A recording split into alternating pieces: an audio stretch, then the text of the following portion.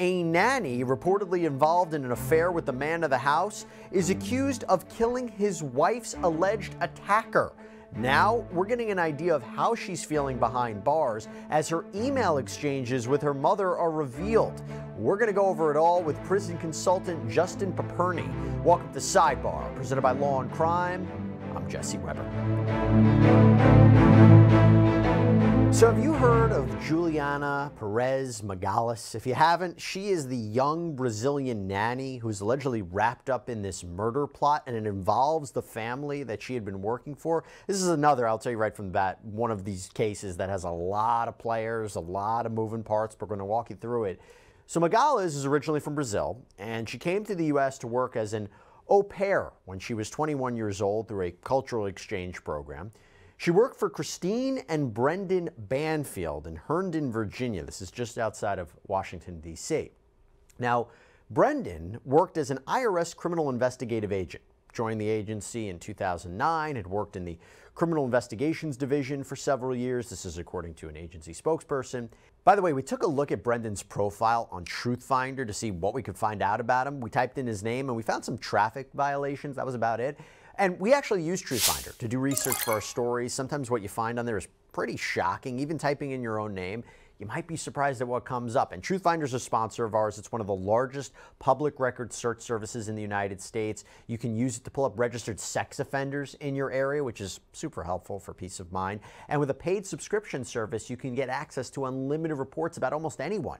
Right now, you can get 50% off of your first month of confidential background reports. Just go to truthfinder.com/LC-sidebar. Okay, let's get back into this. Now, Brendan's wife, talk about her for a second. 37-year-old Christine Banfield. She was a pediatric ICU nurse, volunteered in the community, organizing family events. The two had a 4-year-old daughter together, and Magalhaes was their nanny, okay? But authorities say things took a very, very dark and, again, strange turn. Why? February 24th, 2023, police get a 911 phone call from Magalhaes. They actually get it from her cell phone, and believe this is around 7:47 a.m. The dispatcher really couldn't hear anything on the call, and there were more calls that dropped out after that. But finally, a call comes in from the same phone with then 38-year-old Brendan Banfield on the line. We believe this is around 8:02 a.m. And he reportedly tells the dispatcher that a man had stabbed his wife. So what did he do? He shot him. Wow. First responders, they arrive on this very violent scene.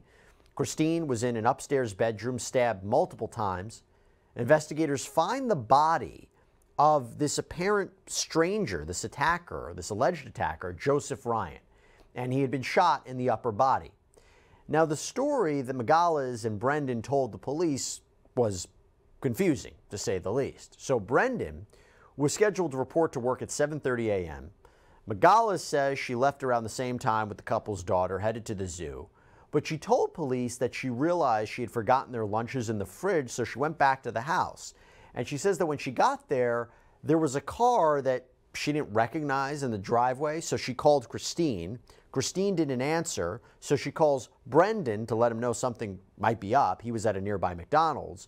When Brendan gets home, the two went inside, and they find Christine in the bedroom naked with a man holding a knife to her throat. That man identified as Joseph Ryan. So when Ryan allegedly started stabbing Christine, officials say Brendan used his service weapon to fire one shot at Ryan, and then reportedly tells Magalhaes to go get a different gun out of the safe, and Magalhaes apparently does that. She admitted to police that she ends up getting the gun and then fires at Ryan, who's already on the ground. Now, her attorney says she wasn't sure whether the bullet hit him or not. So you have one victim, Christine, dead from multiple stab wounds to the upper body. You have another victim, Joseph, dead from gunshot wounds from two different guns. And both Magalhaes and Brendan have claimed self-defense. But when authorities got a search warrant to look at the two's digital activity, they find this treasure trove of new information, because it turns out Brendan and the au pair were reportedly having an affair. After Christine's death, the nanny had reportedly moved into the main bedroom of the home with Brendan, And investigators find this framed photo of the two of them next to the bed. They also discover that just 1 week after the killings, both this au pair, Magalhaes, and Brendan get new phones, that they deleted their prior iCloud activity. There was also evidence that the pair had visited a gun range. And on the morning of these killings, when Brendan had left home to go to work, the search warrant affidavit indicates that he pulled into the McDonald's at around 7:10 a.m. and then sat in his car in the parking lot until Magalhaes called him nearly a half hour later, which, if true, is kind of odd. But back to this alleged intruder, Joseph Ryan. Who is he? Well, this man apparently had no connection to anyone in the home. You see, investigators say they discovered that Ryan had been messaging with who he believed was Christine on a sexual fetish website. But prosecutors say that Christine had actually sent a swimsuit photo that was being used on the site to her husband. Hours later, it was uploaded to FetLife under the username Anastasia9. So whoever was behind the account was allegedly messaging with Ryan about rough sex and what's known as blood play, where apparently one person consents to another person cutting them. So Ryan seemingly agrees to meet up with Anastasia9 on the morning that he died. But now there's the allegation that this was all an elaborate and bizarre plot to get rid of Christine so that Brendan and Magalhaes could be together. That's an allegation that's out there.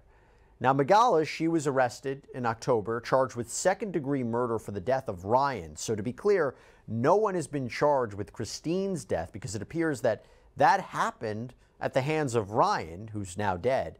And Brendan is not facing any charges. In fact, when he was questioned during a hearing in December, he pled the fifth. And that brings me to this latest development.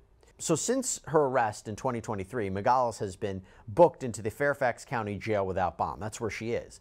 And since then, she has communicated with her mother in Brazil via email and says she's tired of being locked up.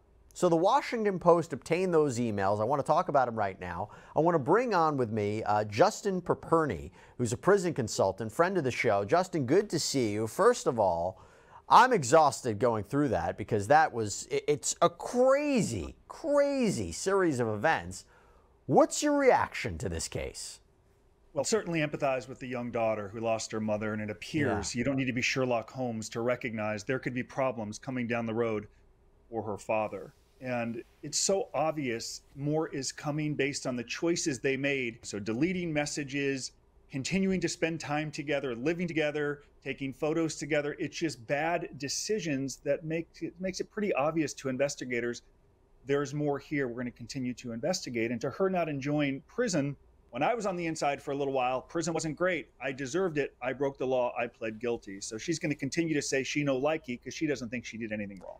Let's amplify that a little bit. And yes, these are allegations at this point. And remember, there's no charges with respect to Christine. But clearly, from an optics point of view, if these allegations are true, it doesn't look right. So here's a portion of these emails which have been translated from Portuguese. Quote, "I am tired of this place, this situation. I am unhappy and nothing makes me happy.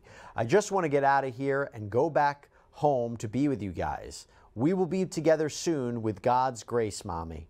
So Justin, look, like you said, I imagine no one likes being locked up, but do you think this makes her look callous and unremorseful in regards to what she's being charged with? I think she might have convinced herself that this was self-defense and she is a victim here. When you're isolated in a very difficult situation in a jail, alone, very little support, it's easy to convince yourself I've been wronged here. And at her young age, it could be hard for her to think, had I given more thought to my choices, I might not actually be in this situation. So many people on the inside will convince themselves they are indeed wronged. And then they find people like the mothers who might believe the daughter. I think she said she's an angel or saint or something akin to that. Then you have people around you who tell the prisoner or her exactly what she wants to hear.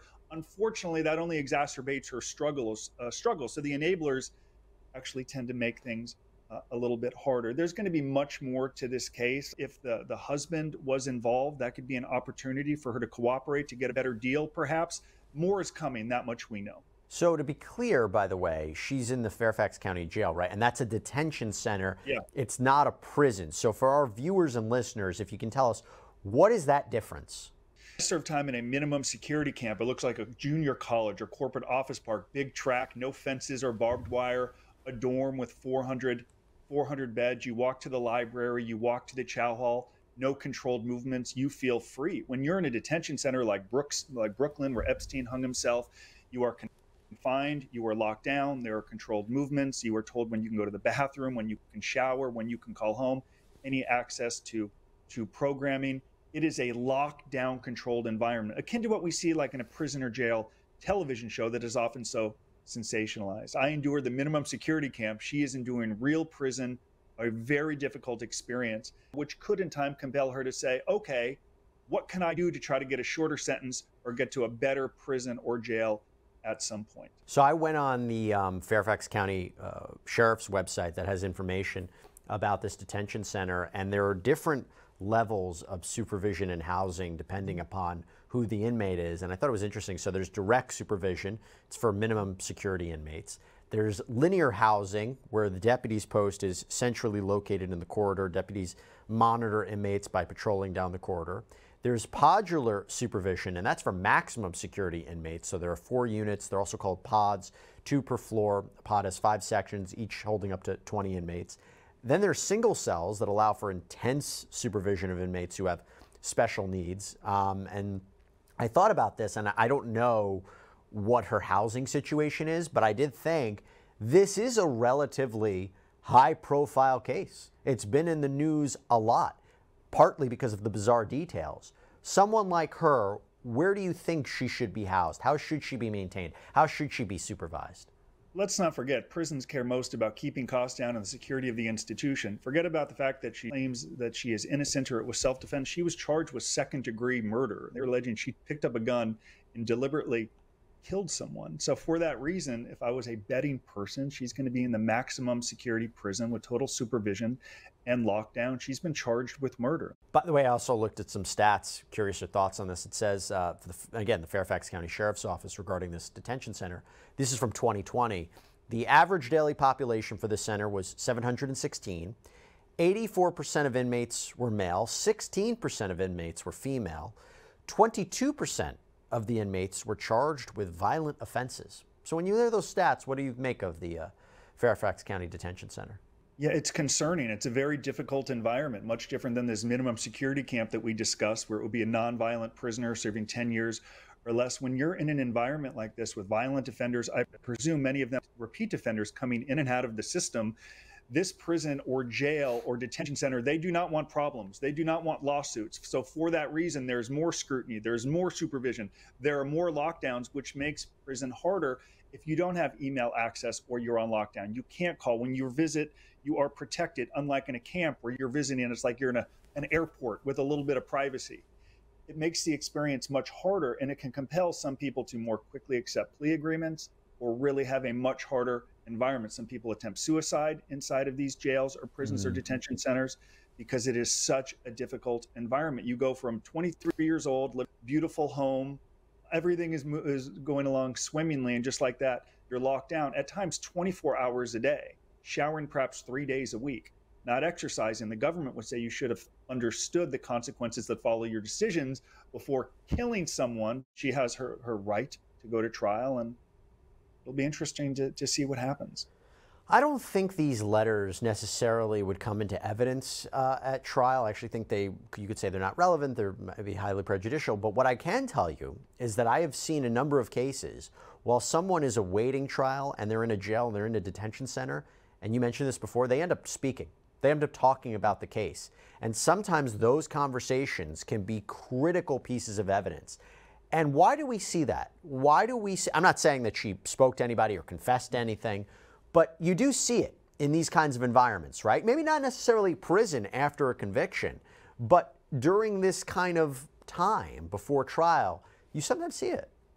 It's a very important point you brought up. There are people inside of that detention center who they want to get out. They want to be free. So for that reason, they could be looking to cooperate with the government. So any information they may obtain while sitting in that cell, walking to the chow hall, they overhear something, they befriend them.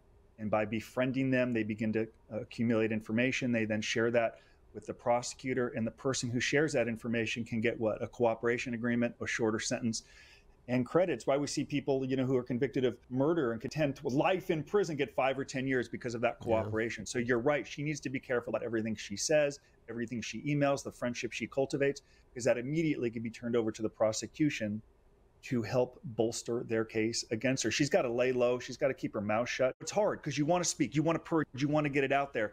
And there are some people who will let you speak, divulge, take it all in, and then share. And even, I hate to say trap, but have skills that could, bring some information out of you that could hurt you. And just like that, they roll over on you to get that cooperation. I want to talk about the fact that Brendan is not facing any charges. So he opted to take the Fifth during testimony. His constitutional right, remain silent, not potentially say anything that could incriminate himself. But here are some of the questions that he was asked during a hearing. Quote, in the weeks and months prior to that date, did you engage in an adulterous relationship with the defendant?